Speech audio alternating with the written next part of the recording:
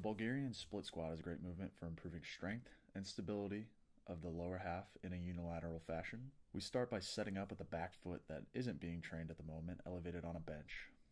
For the leg that is being trained, make sure toes are pointed forward, not slightly inward, and work to grip the floor with your foot. Dumbbells in each hand for this variation. Keep the chest tall, core braced as you ascend to the bottom, hitting good depth. Full depth with good form is ideal. During the ascend, make sure the knees are not collapsing inward towards the midline of your body. And we press back up and repeat that movement for the desired number of reps on each leg.